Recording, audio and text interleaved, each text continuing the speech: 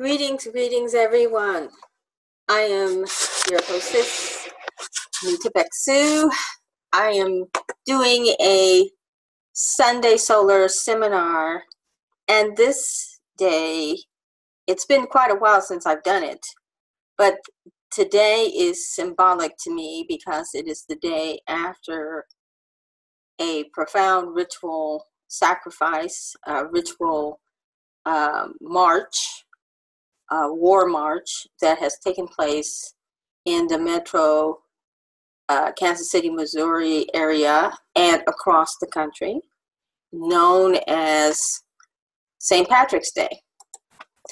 St. Patrick's Day is a tradition in the United States.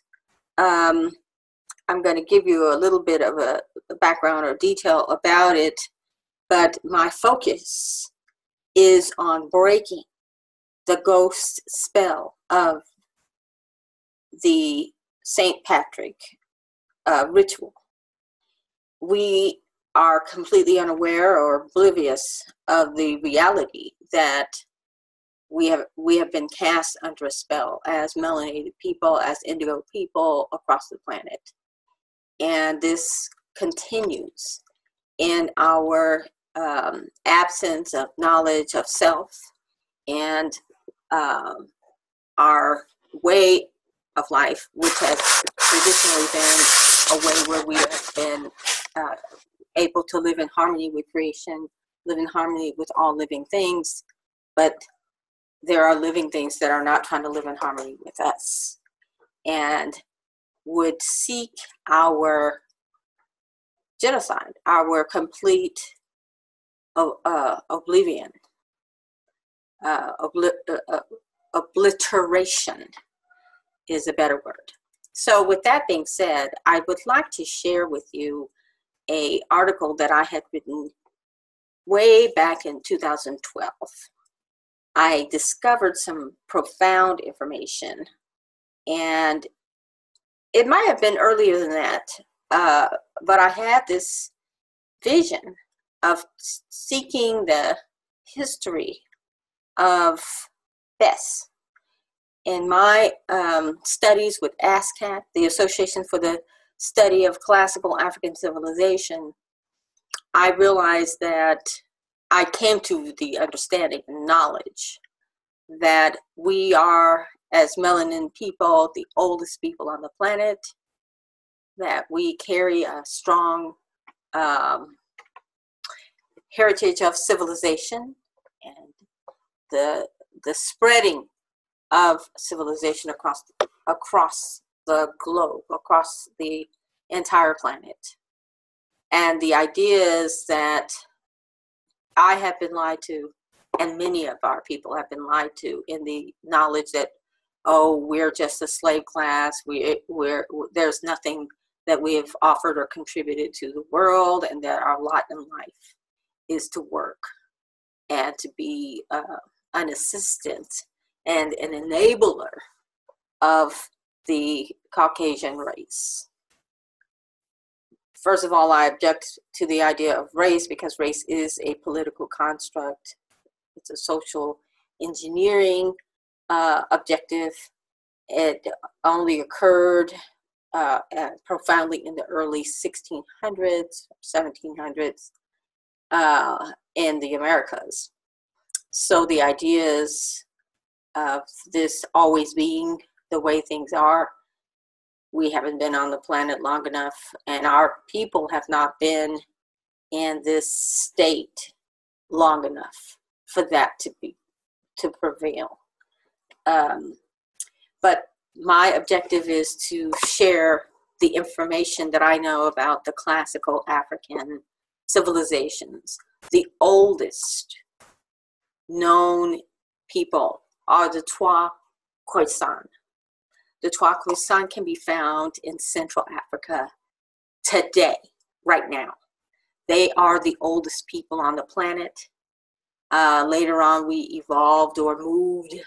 I wouldn't say evolved physically, but evolved in understanding and association with the gathering of knowledge and information on the planet to a state of, from hunter-gatherer, gatherer hunter, as I prefer it, where we followed the herds of antelope and wildlife across the planet and learned, and that nature was our teacher. To the Nubian pastoral peoples, who are the shepherd kings, who are the people who then began to start more sedentary but transformative, in that they were nomadic people, but they traveled in herds of herding animals, and they were known as the shepherd kings, goats and cattle of different kinds across the planet, predominantly in Africa and the East lands, Arabia, as we know it, Turkey, places of this nature across the planet. Trading, establishing trading routes that followed the seasons, followed the way of the animals that, when they were pregnant, when they were having children, that process was a part of the season of their travel and their work and their lifestyle. So the shepherd kings moved, I'm going to get away from evolved, they moved to another understanding of a more sedentary way. And so this was the agricultural queendoms or kingdoms that were dynasties, families, gnome societies, city-states that grew en masse because of their sedentary ways, because of the change of their diet from more from wild findings of grains and to more cereal-based foods that enabled them to remain in one place, to grow, to have children in abundance because they were sedentary, and to be protected in this sedentary way or fashion because of the growth of the population. So those three time periods of the hunter-gatherer, the Nubian pastoral, and the Kemetic agrarian cultures. Now, I say Kemetic, but most people think of Egypt. Egypt is the latest time period, a very brief, maybe at the most 1,000 years, that the term Egypt was actually used, but predominantly that was Kemet. Kemet also is a reflection of the hunter-gatherers. So that time frame of eons, and I would go so far as to say at least 250,000, if not more, in the millions of eons of time. I know that the ancient Kemetics were able to pass on from generation to generation at least 4 ages. An age is 25,000 years. And so that is quite a lot of time frame. And then that studying the stars, studying the movement of the universe, they were able to amass at least 4 of those 25,000 year increments. Now you break the 25,000 year increments into 22,500 era time periods. The planet, our planet wobbles around the sun, not just, it doesn't spin, it wobbles in a way where we have a different frame of vision as the seasons go by. But without going into any other greater detail than this, I wanted to read to you a story that I have, an essay essentially that I have created that reflects our way of life. I've written 2 articles under the Amin Par Ankh blog spot. Amin Par Ankh is our ancient Kemetic spiritual system. And this is our practice and our way of life. Amin means that which is sacred. Par means the house or the covering or the temple. Our bodies are temples, holy spiritual temples, and they have hidden knowledge that is yet to be expressed. Amin, Par, and then Ankh is living or life or eternity of existence. And so Amin Par Ankh is the name of our sacred society here in the heartbeat of the Americas. I distinguish the U.S. from America. Usually the official title is the United States of America. America is the innocent land that was invaded, where our Aboriginal people existed. The United States is the invader of this innocent land. So I do not crucify and use the political term of America to condemn what has happened to our people, because we are indigenous also to the Americas. So I do not condemn or use the term, America is going to fall, or, I don't send that energy out. I condemn the United States. That is the occupier at this present time, the invader of America. That people who are citizens of the United States are not Americans. Americans are the indigenous people, or the people who are a part of this planet, and those families who live among us. And I, myself, and my family background, my history of my ancestors, it ties us to the Americas.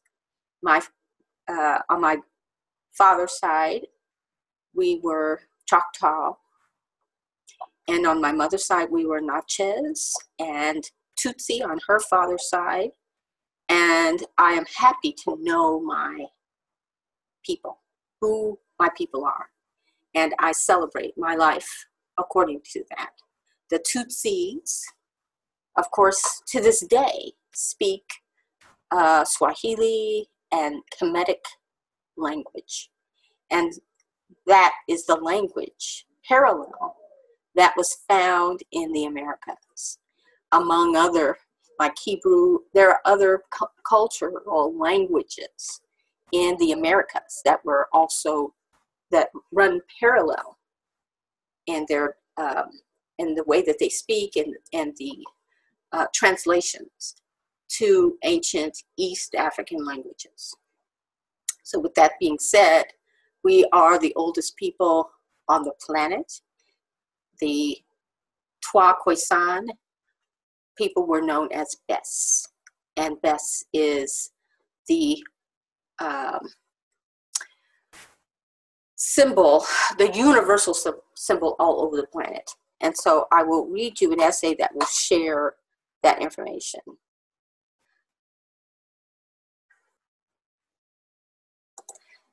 All right, so at this time I'm going to share the screen. And here we are with our Amin Par Ankh page. Healers are spiritual warriors who have found the courage to defeat the darkness of their souls, awakening and rising from the depths of their deepest fears like a phoenix rising from the ashes, reborn with the wisdom and strength that creates a light that shines bright enough to help encourage and inspire others out of their own darkness. Amin Par Ankh is a sacred temple of life. We grow food to restore balance in our relationship with the cosmos, earth, and our natural communities by increasing awareness of life, health, and environment. We are a mafia, a healthy place to live. Ankh Urban Farm's mission is to produce, promote, and perpetuate food, resources, and comfort, and to grow local, healthy, indigenous foods in environmentally respected, earth-gentle ways. And of course, we have our number here that you can call to connect and learn more about our work. So now we're going to read. This was written back in February of 2012. The Ancient Origins of Leprechauns. Bes the Black Man. Black Leprechauns, or Khans, Geb and Bes, and the presence of Geb and Bes all over the world. So when you break Leprechaun down to syllables, you can find the ancient languages, because the Twa Khoisan speak in a mono words, or single words, single syllables, monosyllabic. So if you break any word down, you'll find that origin and that it becomes universal, because they use sound as sonar, as on a higher level of communication. They were telepathic. They were able to throw their voice and use the sound vibration for healing, for telepathy, for other kinds of extrasensory capacities. And that is what made them golden people of the Ka Ra Sa Ta, or Christ mind. So I have broken down Leprechaun to Li, Per, and Ra, or Re, and Ka, and then Khans. So as we advance to the new year and the new seasons of spring, let us not forget our ancient ancestors. The vernal equinox in March is where the days are just as long as the nights. Rains in the spring. Many celebrate Carnival or Mardi Gras, Fat Tuesday, before the spring fasting of Lent, and these are all symbolic and parallel activities for ancient ancestral agricultural references of our ancient agrarian societies to pay propitiation as a request for an abundant growing season and harvest. Easter, or the East Star in the West, is celebrated on the first Sunday following the full moon after the vernal equinox, around March the 20th through the 22nd. And of course, this month it will be on Tuesday coming up. We still pay homage to and acknowledge Bes the Leprechaun, the original Black Magi, people of the forest. They are the ancient original inhabitants still living in Europe. They are the Twa Khoisan, pygmies in some references, people who traveled to the four corners of the earth and established their civilizations throughout Europe and the Americas. Their icon can be seen all over the planet. And so now here you see a picture of Bes all over the planet. Here he is at the Mayan calendar. This is, the center is Bes sticking his tongue out. This is an icon of Bes in East Africa. The same symbol, the same references.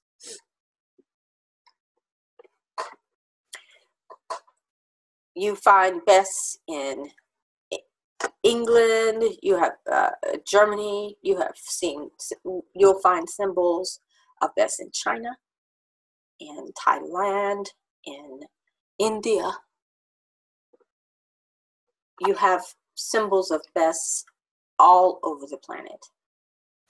And so I'm going to proceed in that the Twa Pygmies, who dwelled in what is known as Ireland, were the original inhabitants and the source of the leprechaun legend. So when you celebrate St. Patrick's Day, that's the celebration of their genocide, our ancestors. Here is a picture of your St. Patrick's, the real meaning of St. Patrick's Day. It's a war march. In Kansas City, the theme for this year's march was "The Pipes Are Calling." This is an emboldened spell. And I would bet that here recently we will find people of melanin missing in the Kansas City and nationally. People just disappearing off of the land, and they will be found murdered in a ritual sacrifice, because this is the time when they kill our people and sacrifice for the spring. They have their own pagan way of paying perpetuation to maintain their power and to maintain their existence on the planet and keep us in subordination to them. So they will sacrifice our people. So let's go back to the story. We pay homage to and acknowledge Bes the leprechaun, the original black magi. The icon can be seen all over the planet. Bes is the true leprechaun. Bes is the spirit of spring, the equinox, and the East Star. Bes is the ancient African Twa Khoisan leader who spread the way of African civilization, sharing the laws of the natural kingdom and the universe. Later, European Catholics and Irish venerate the mass murderer Saint Patrick, who ironically wears the regalia of the ancient Kemet East African societies in the dress of Ptah and Usara, as Old Pat drives out the Uraeus snake hat or snake-haired people of Ireland. St. Patrick and his affiliations usurped the spiritual symbols and culture of the ancient East Africans and Southern Africans, because the presence of the Twa prevailed all over the planet, but all over Africa. So again, here is your St. Patrick's Day, and so we'll continue. The Black melanin peoples are the first to inhabit the planet. They have lived and established civilizations and kingdoms all over the planet for eons. Their lifestyle of coexisting in harmony with creation, with the natural life on the planet, are reflected in the characters of elves, dwarves, leprechauns, trolls, and fairy stories. I also have a blog called Amen Par Ankh, Basil is Bes, and their spiritual metaphysical properties. So as for old St. Patrick's, who was he really? Why would this man be canonized or declared to be a saint? Just because he supposedly got rid of all the snakes in Ireland. Well, here's another version. Indigo melanated people are the original snake-headed people of Ireland. We are the ones who were driven off and or slaughtered in the name of a Catholic saint named Patrick, who ironically wore the symbols of Ptah and Usara. Our Black ancestors of the East knew about the powers of all of the indigenous herbs, roots, plants like clover and thistle. We are the first mound builders and healers all over the planet. And this shines a new reference on the first real Europeans. The Trois Khoisan are known as pygmy or small people, who have a history of predating the Greco-Roman Judeo timeline history of Adam and Eve by more than 200,000 years.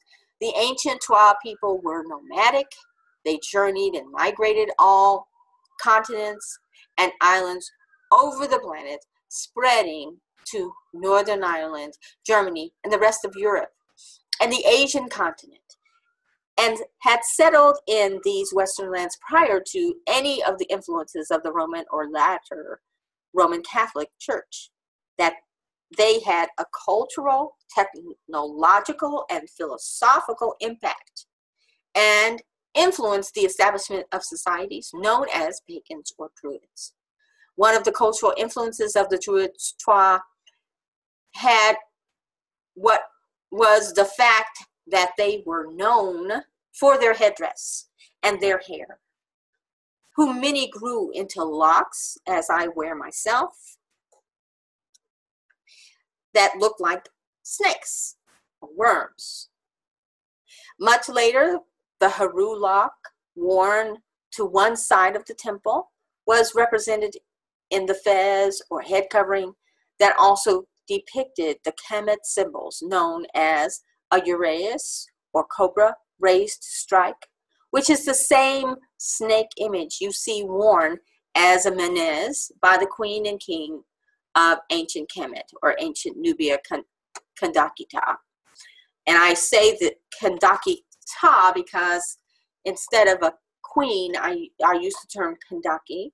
Instead of saying dome or land, I call it ta, or place, or body, or existence. The snake symbol also represents the Kundalini awakening vortex found in the chakra energies traveling up our spines and the helix of our DNA. And so I'm going to move past and show you another quick photograph of the uraeus or serpent crown shown on Egyptians and Nubian royalty, also known as the Nagar or the Negos. Now, no,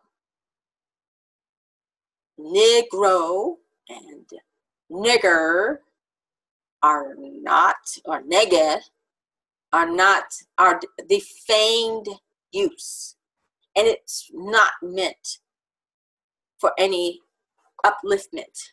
It is a co-opting of the hatred, is a way of desensitizing from the hatred. I can understand why our children have used this term. It does reflect a certain level of self-hatred, but it's more of the idea that they are desensitizing from that hate. If someone hurts you and you desensitize yourself, you don't feel it anymore, or you let it roll off of you, or you can ignore it. It is a defense mechanism. But the term nigger is nothing compared to negu or the nagar or negos that was enunciated by our ancient civilizations. It is not the same parallel. Among many indigenous African cultures, the uraeus is a symbol of wisdom, power, and protection.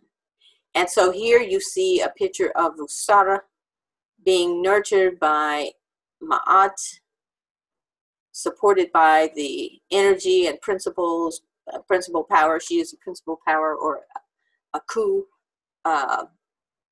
Usara is also a principal power of all things green and growing life.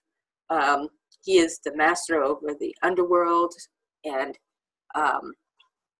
he is the resurrector of life and existence. Here is an example, as I read, of the ancient Kemetic prince with a side lock.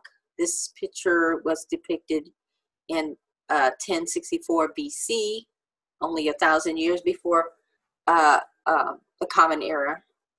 And then here's a picture of, in 1987, of a Nile Valley Sudanese child wearing almost the identical reference of a sidelock. Here is another example of a sidelock of a Moor type hat that is worn by what appears to be a guard, and he wears the sidelock or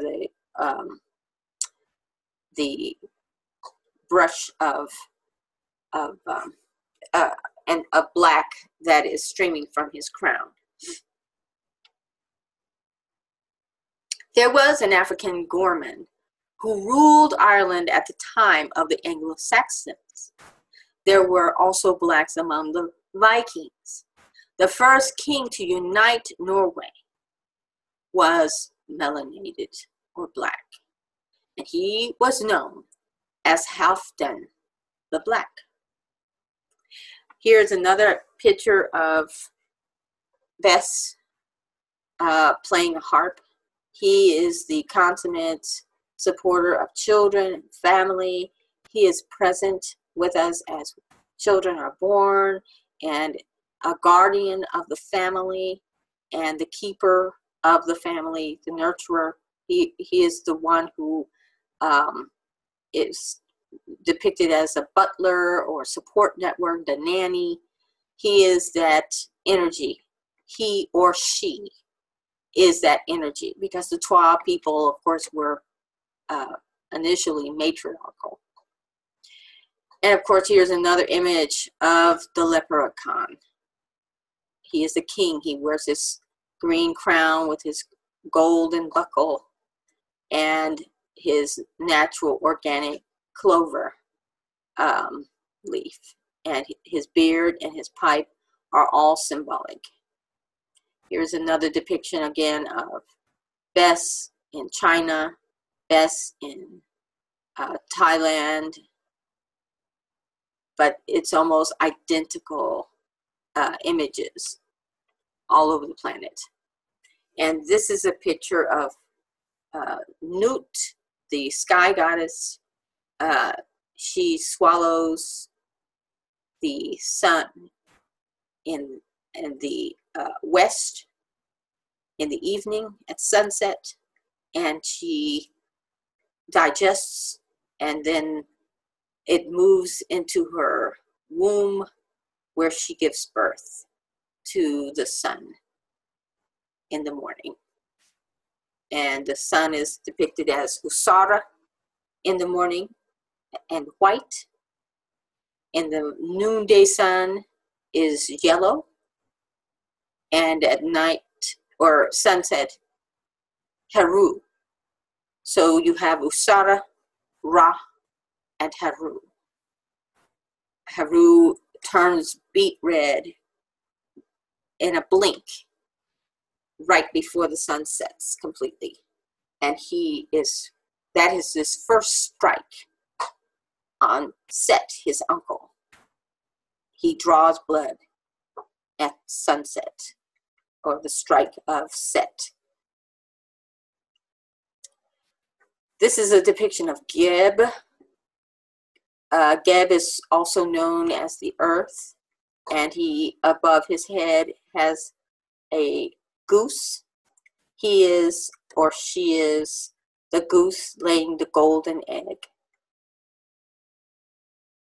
All right, so let's go back and continue our reading. I'm going to read through this. Here is a Menez headdress.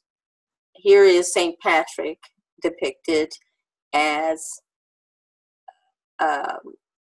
wearing what looks to be an African dress of Ptah.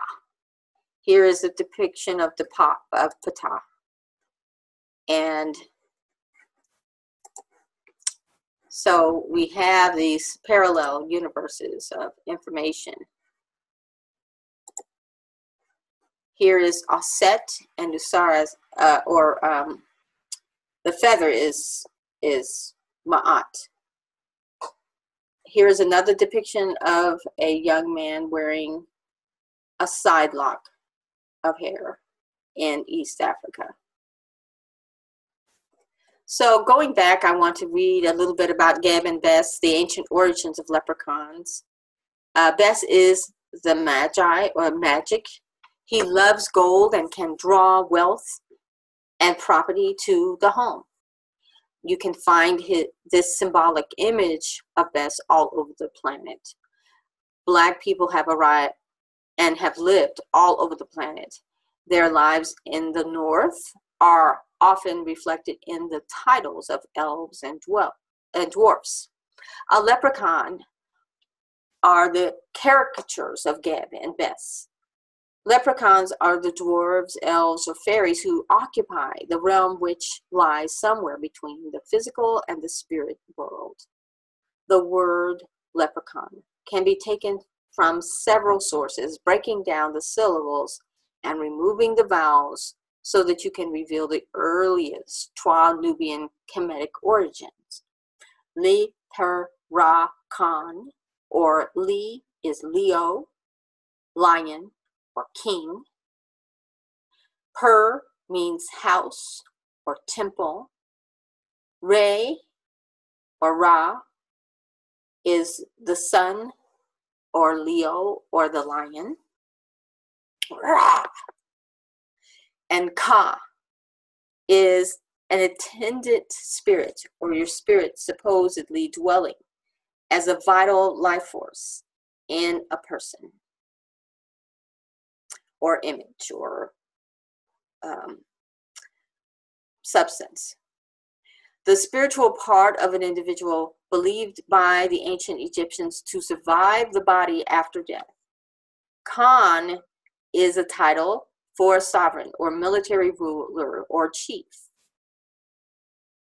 The Irish Gaelic define leprechaun or half-body, referring to their partial occupation of the physical world, and leith or blorgum, which means leather smith or shoemaker.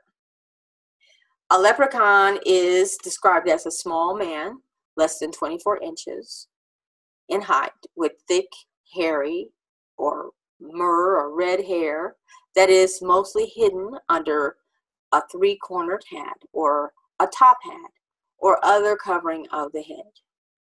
He has pointed ears, large bushy sideburns, or a full curly beard, sparkling green eyes with rosy cheeks, and a broad nose. His clothes are mostly green, but might include a leather work apron.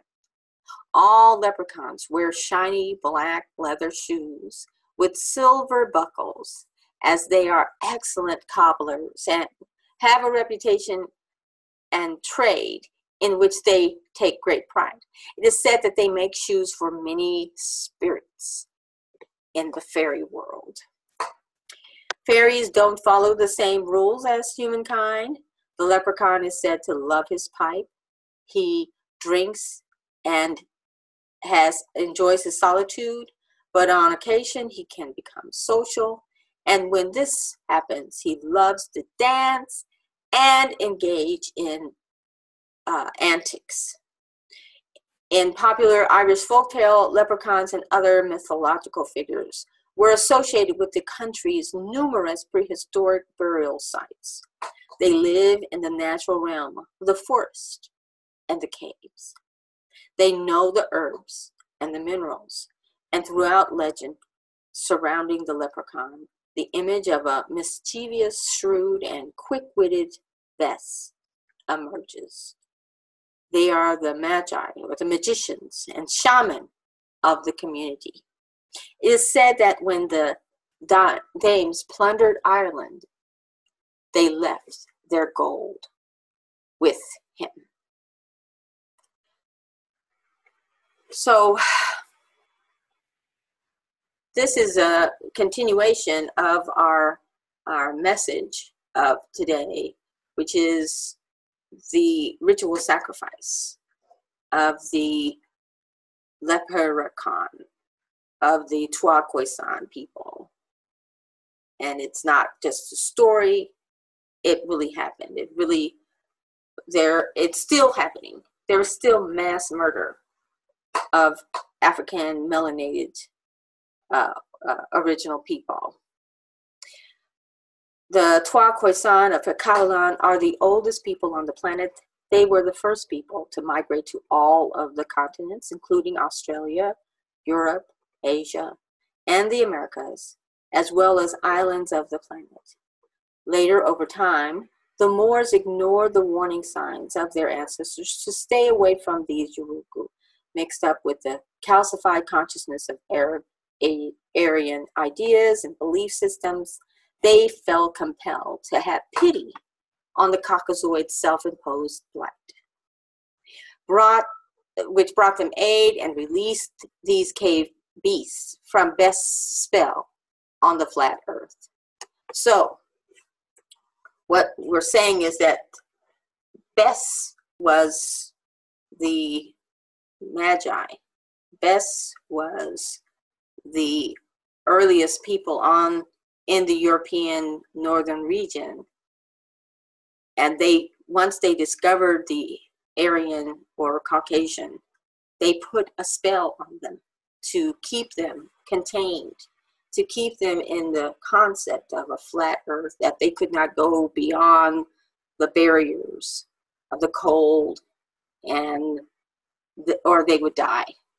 But it was a trick to keep them contained, and they lived among themselves, and they were on the path of dying of plague, of their own filth, in their own lack of knowledge of self, and lack of hygiene, and lack of way or knowledge or civilization.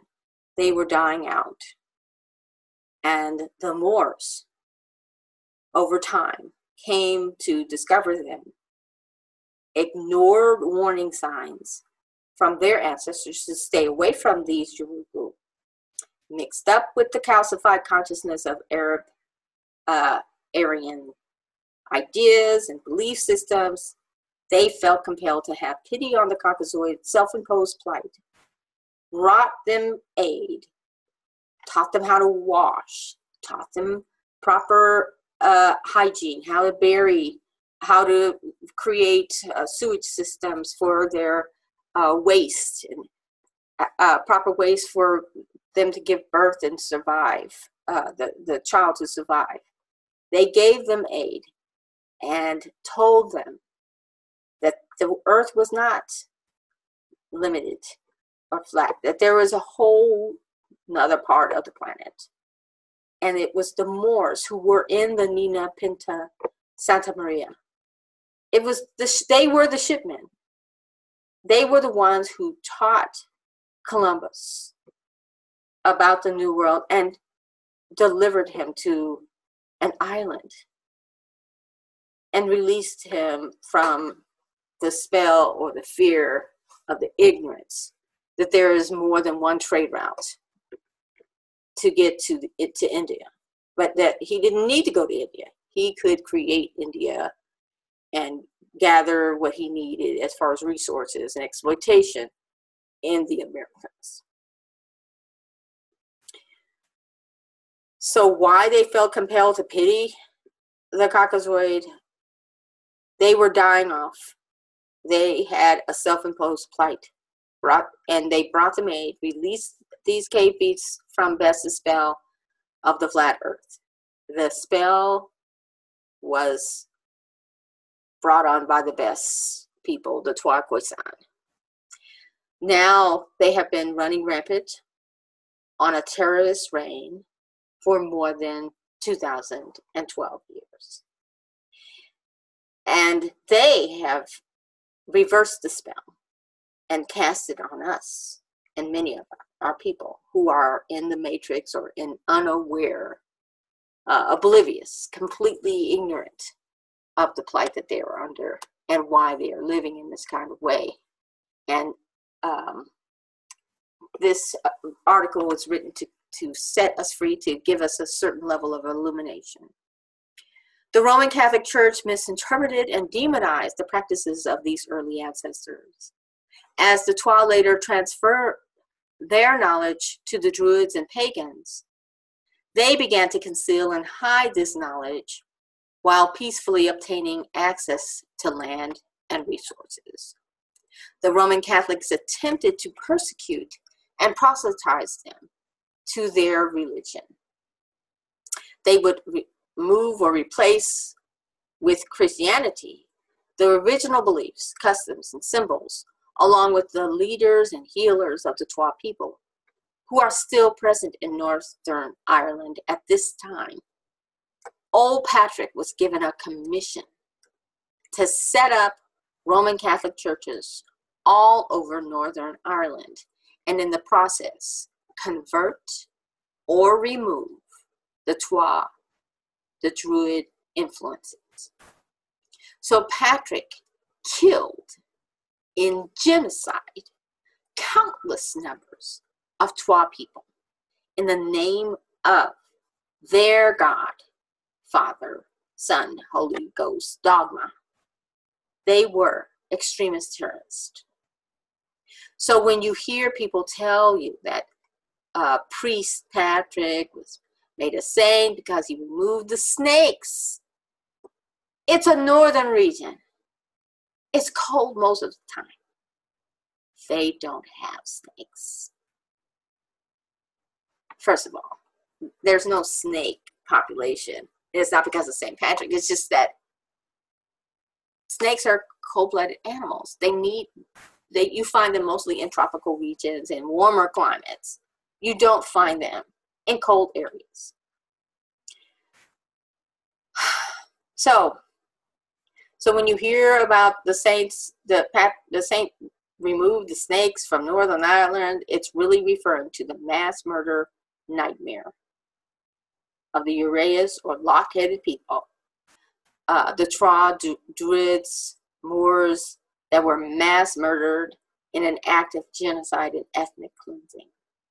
So the leprechaun, or the leprechaun, represent the black queens, kings, and the people who were murdered, all in the name of a land grab and the pirating of natural resources and our knowledge by Christian religion, Roman Catholic dogma, and proselytizing. So as you can see, there's a young lady here who has her hair in beautiful locks, much like myself. This is considered snake hair. They blasted Medusa as a defamation of character of the black women who wore their hair in this natural form. This is a spiral. My hair spirals, and my hair spirals around the spiral and creates an energy for me. It helps me to become very sensitive. It helps me to connect with nature and the universe. It is my antenna, and I wear it as my crown.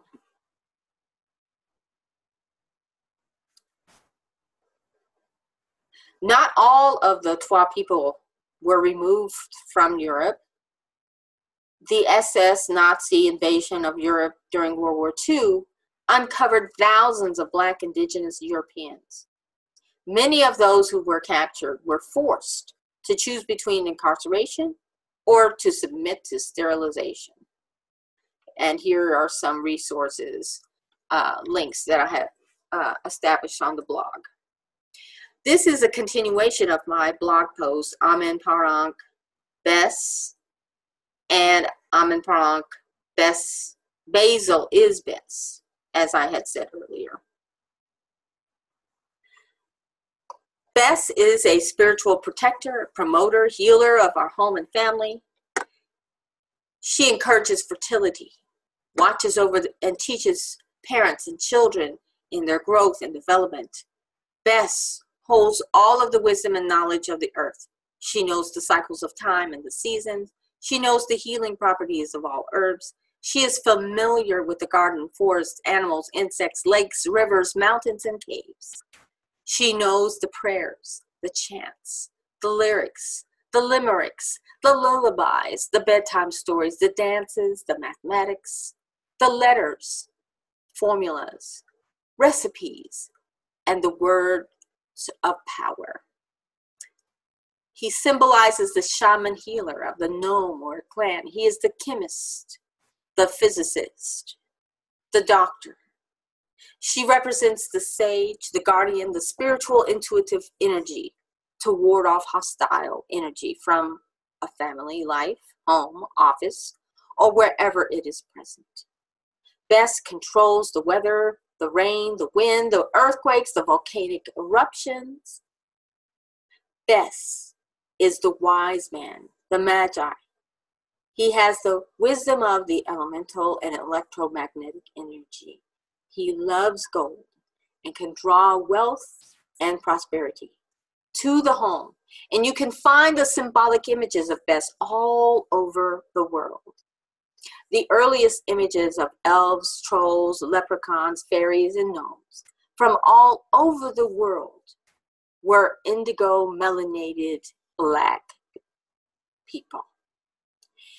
The people are all characteristic and symbolic of our ancient ancestors, the Trois Khoisan, also known as Pygmy, mother and father, with their history and wisdom of nature and the universe.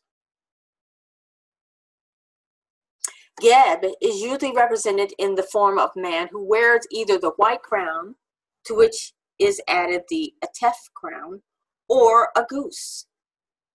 The goose has his sacred animal symbol. And as the god of earth, the earth personified the form of his body and was called the house of Geb, or Per-Geb, just as the air was called the house of Shu, or Per-Shu, and the heavens the house of Ra, Per-Ra. Hence, he was also often portrayed laying on his side on the earth, and was sometimes even painted green with plants springing from his body. So the giant and the story of the jolly green giant who had a young man sold his mother's last money for beans, Jack and the bean sprout. This is the story of Geb and the story of the goose that lays the golden egg. That is the origin of that story. Earthquakes were considered to be, or believed to be, the laughter of Geb. Geb is also symbolic of Mother Goose, the goose that laid the golden egg, as portrayed in Jack and the Beanstalk tale, where the giant held the goose as a captive. Aside from cobbling, leprechauns are tied to the idea of luck, shamrocks, and four-leaf clovers. One plant that is native to many places is clover. Red and white clover are perennial herbs that grow wild throughout Europe, Asia, and the Americas, and were naturalized to grow in North America. So they were brought here and naturalized to be a part of America.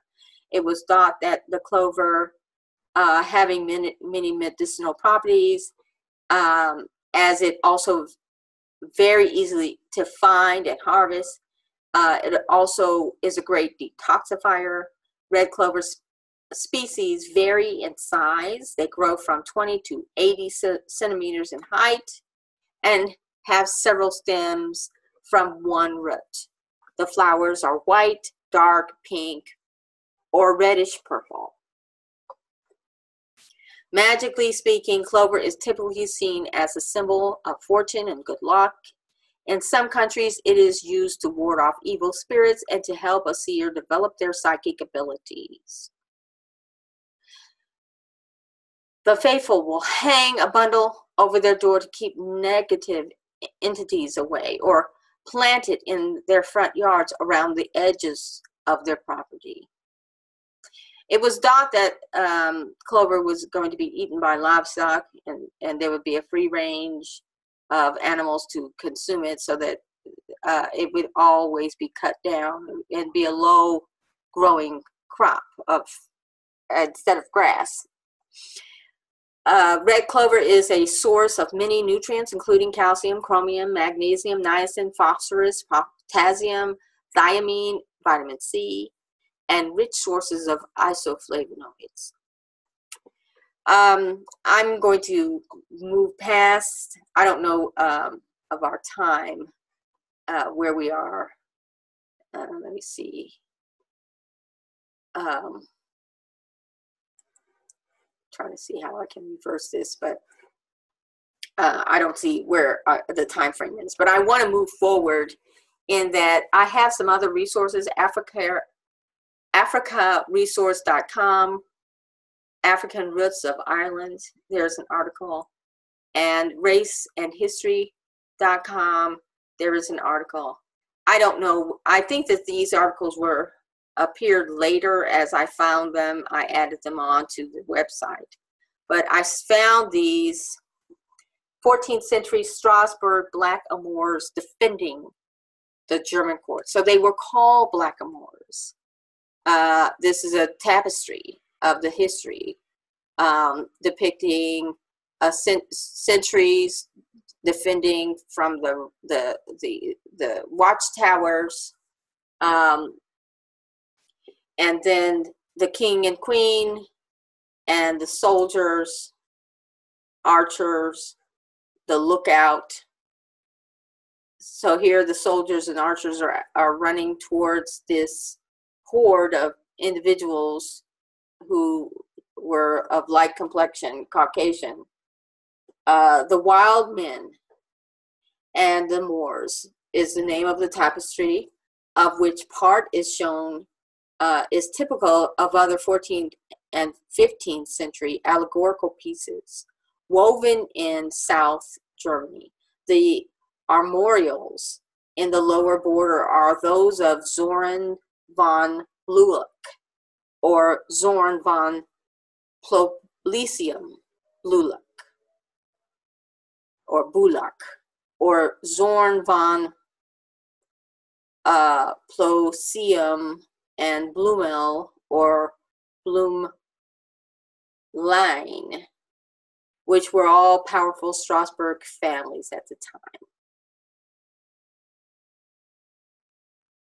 So this is a depiction of an ancient society of melanated people who were present, and then these wild men came to try and create an insurrection. Here's a painting depicting, or a copy of the tapestry, and it shows more of a landscape of the background.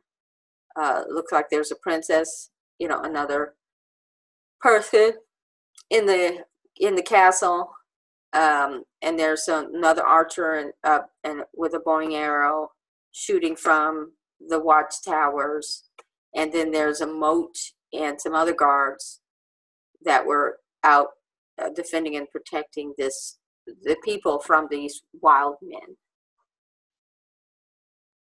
Here is another depiction that also is a depiction of the presence of melanated African or Africoid peoples in Europe, the presence of Africans in Europe.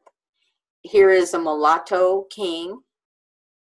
You see he's lighter in complexion, and they're severed heads by these Caucasian individual soldiers. They were bringing the severed heads to the foot of this king, this mulatto king, Peter I, 1068, 1104, the king of Aragon and Navarre, son of Sancho V by first wife Isabel of Urgell.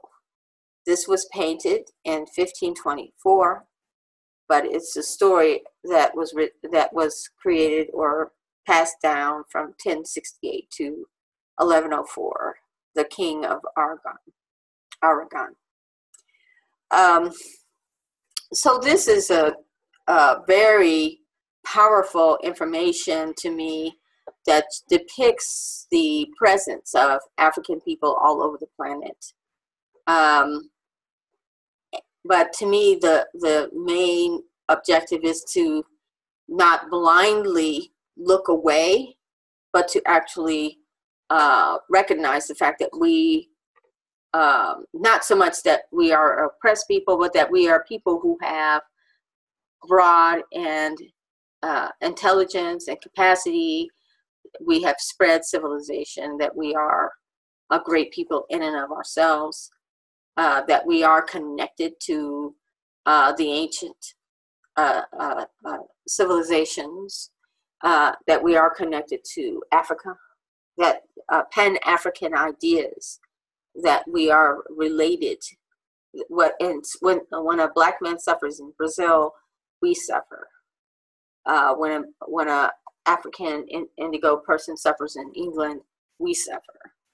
We are one as a people based on the color of our skin, but that color ties us to ancient Africa. I consider myself a Pan-Africanist with my family roots, my immediate family roots in the Americas as free people. We were not enslaved and emancipated. We actually lived as free people in the Americas before Columbus. This is another article, and we'll close down, that talks about, it's titled Prehistoric Times, Riddles of Prehistoric Times by James Anderson, written in 1911. And it's highlighted pictures on this picture of the article. The little dark Welshmen, the Scot and black Celts of the west of the Shannon River in Ireland, as well as the same kind of men in Brittany and Aquitaine in France, the Guanches of the Canary Islands, and the Berbers in Africa are all probably the remnants of this African race of people, the Trois Khoisan. The Iberians in the ancient times inhabited the western and southern part of Europe and the northern parts of Africa. In fact, all parts of reach from the Mediterranean Sea. The Basques in Spain and France, and the little dark Welshmen. So they're depicting presence of African people all the way back in time, in the history of Europe. Here's another area where the first inhabitants of southern Europe were in northern Africa, Arabia, France, the British Islands, were a race of small men who did not average in height more than about 4 feet, 5 inches, and they were slight build with dark complexions. They were an African people. So they're talking about articles and witness way back in 1911 of the presence of African people in Europe. So this ends our article on Ankh. We'll post this up in Ankh Academy. It is a very powerful message about the presence of African people, and that we have to break the spell of, not the flat earth, but the spell that paralyzes us and gets us to where we are without power to galvanize ourselves and stand as one nation on our own economics. For more information or lectures on this and many other special edutainment presentations, contact myself or the Green Griot Gathering organization. My name is Nutabeksu Adenike Amenra Moses Eel. I have my number listed here 816-839-7945, or you can email me at amen-comm@live.com. I hope you've enjoyed our presentation. I just wanted to be able to have an audio of the presentation. A lot of us, the phrase, if you want to hide something from Black people, you put it in a book. But to be able to read and hear this information can be something that is an awakening or benefit. Thank you for listening to this presentation for today. Feel free to call me, email me. I have, and check out our website of amen-parank.blogspot.com. We have Ankh Inspirational Gifts, where we share artistic expressions that I have created. I didn't want to put out all my pearls before swine, so to speak, but I did make some graphic posters. I offer painting, personal portrait painting. I do personal handmade flags. Here's an example of my flag.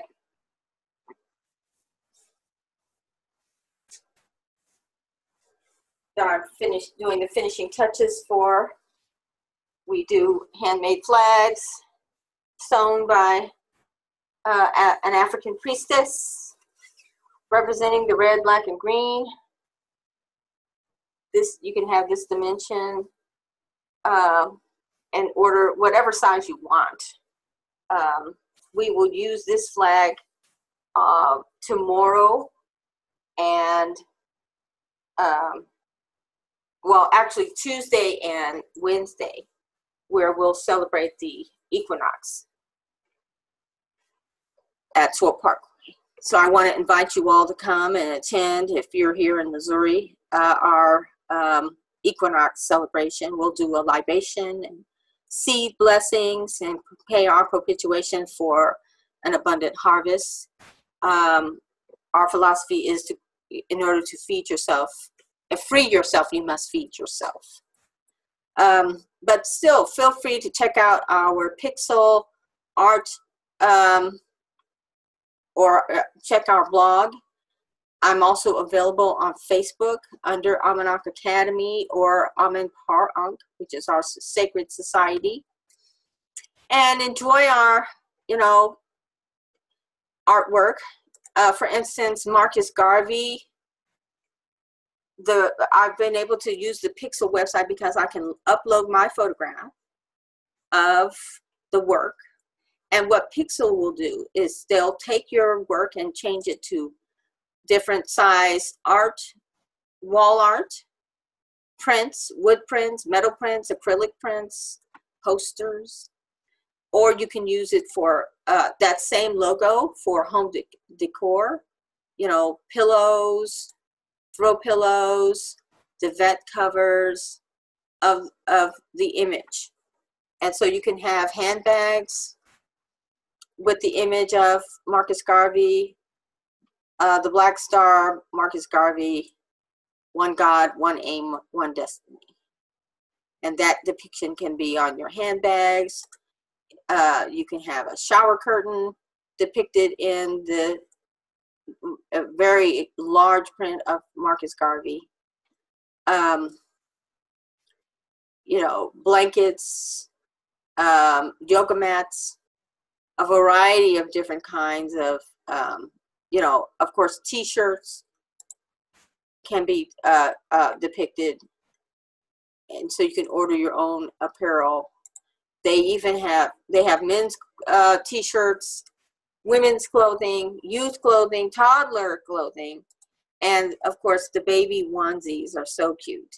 To be able to have your article printed out.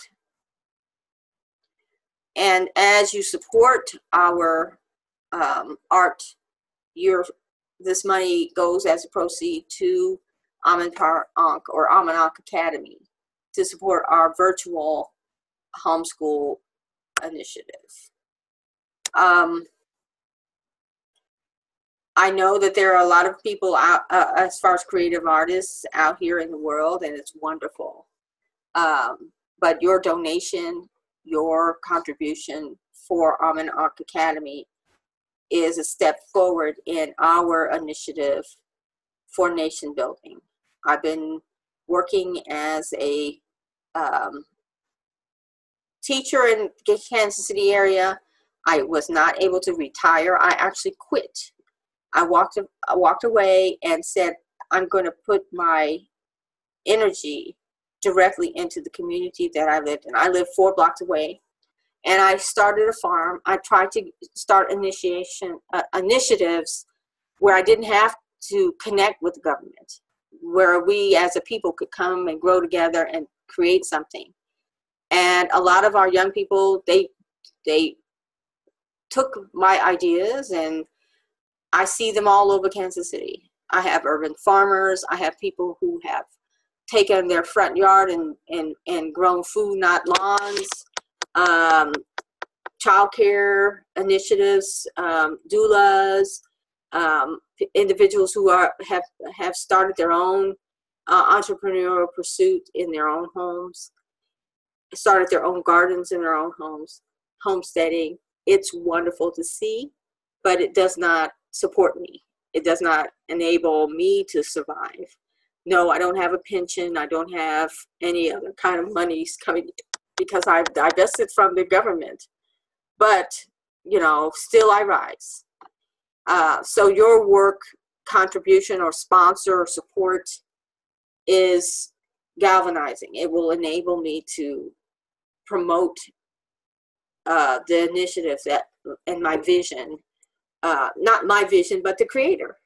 The vision that I have for my grandson to be able to go, instead of going to a corner store that is an invader, to actually be able to go to a corner store that is owned by a community of families. We all connect and relate to one another. And actually move off the grid, basically move to a resource-based economy, a barter and trade system. So we would barter and trade within our own community of resources and effort. And then the external individuals, people who are not a part of our community or choose not to be a part of our community, would be the ones that would have a fair, we would be able to make a fair exchange, but they would be the ones to share the financial dollar system if they want to remain in the dollar system. So I am initiating a barter and trade system where, you know, my work and others who receive my work, we can barter and trade for each other's advantages and services. So feel free to contact us. Again, 816-839-7945. This is a pleasure to be able to share with you and promote what we are doing in the way of life. Thanks for watching. I am Bes the Black signing out.